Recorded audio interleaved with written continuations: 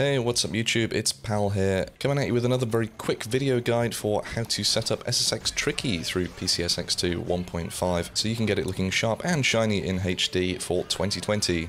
Like my other videos, this one does assume that you're using one of the development builds of PCSX2, that's 1.5. If you're not using 1.5, if you're still on the 1.4 stable build, go ahead and check out the links in the description below to get yourself one of the 1.5 dev builds.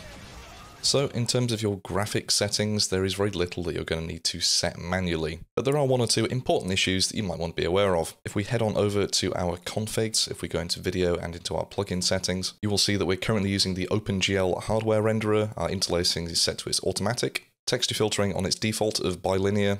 I'm allowing 8-bit textures, so my GPU picks up some of the load. I've got a custom internal resolution of 2560 by 1440, anisotropic filtering at 16 times, and MIP mapping is automatic. CRC hacks I've currently got set to aggressive, that tends to be my default for most games and hasn't caused me any issues with SSX Tricky. Date accuracy set to fast, and blending accuracy you may want to adjust depending on your PC's hardware setup. You'll notice in SSX Tricky, if your blending accuracy is set to anything lower than full, then the snow in-game may look kind of grey and dull and washed out. However, doing so on most machines does have a massive performance impact, and is only recommended if you've got a particularly beefy rig. Personally, my machine does struggle to handle it with blending accuracy set to full, and if you want to know exactly what it is that I'm using, what I've got in my tower, then full specs are in the description below. Otherwise, I have no hardware hacks enabled, everything else is set to default.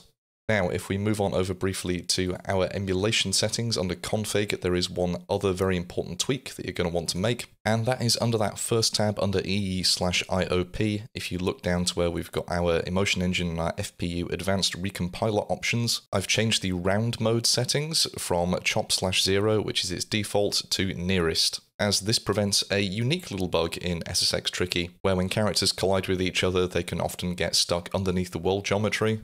They can appear to disappear altogether, or they can appear to float in midair, and that applies to both the player character and NPCs who are racing down the mountain with you. Setting your round mode to nearest, however, should stop that from happening entirely. And with that done, you should be good to go, and you should have SSX Tricky working almost flawlessly, looking sharp and shiny in HD for 2020. If you guys have got any questions or would like to see me stream retro games just like this through emulators, I do so on Twitch every Tuesday, Thursday and Sunday at twitch.tv/palfox, links in the description below. Feel free to give me a shout on there or leave a comment here on YouTube. Thanks for watching guys, and as always, happy emulating.